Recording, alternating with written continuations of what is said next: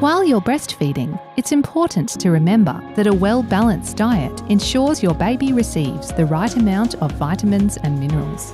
You're allowed to treat yourself once in a while, but foods that are high in saturated fats should be limited. You can easily replace high-fat spreads with delicious alternatives like avocado or hummus. Drinks with a high sugar content can be swapped for homemade smoothies and juices. Caffeine passes into breast milk, so it's best to avoid drinking large amounts, especially when feeding young babies. For coffee lovers, up to 3 small drinks per day shouldn't be a problem. And don't worry, there's no need to eliminate certain foods from your diet unless your doctor advises it.